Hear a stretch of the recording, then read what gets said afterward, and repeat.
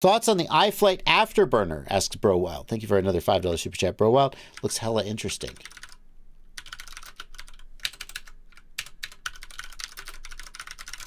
The iFlight Afterburner. Let's have a look. The iFlight Afterburner is a new cinema-focused drone from iFlight. They make a point of saying, did they say it here? Not a freestyle drone.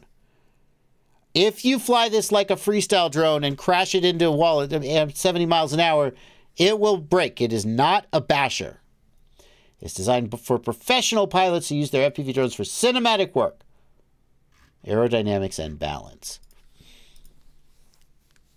And you can see what they've done here is they've got vertical arms to help reduce the drag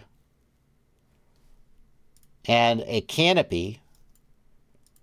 Well, I don't know how good aerodynamics are going to be there, especially once you put a camera on top. It's a cool little drone. I have to say, this style of frame has always annoyed the shit out of me.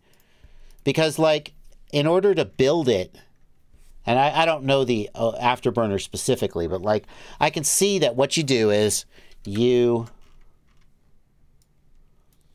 put the arm in this little slot here, and in this little slot here, and then you sandwich it between the top and the bottom plate. That's how these always are. And that gives you a lot of rigidity. You get this triangle bracing and rigidity.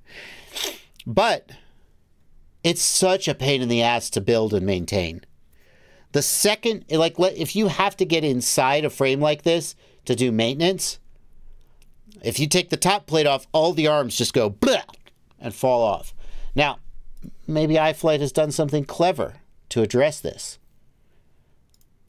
But in general, I have stayed away from this type of frame in the past because it's such a hassle to maintain.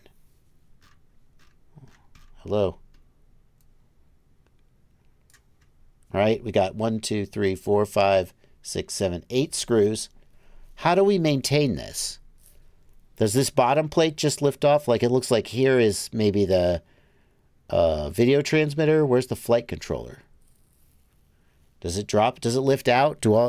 When I put it back together, how do the arms go in? I don't know. Why would I use that instead of a normal dead cat? Well, good question. I mean, this is more central. It's more symmetrical. So you may find that the handling is a little better. It's not going to be more durable. It might be lighter. It might be lighter than a dead cat style. I don't know.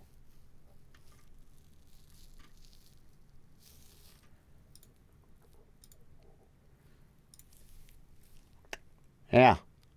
Cinematic. Somebody on the internet today said freestyle is dead. Cinematic is where it's at.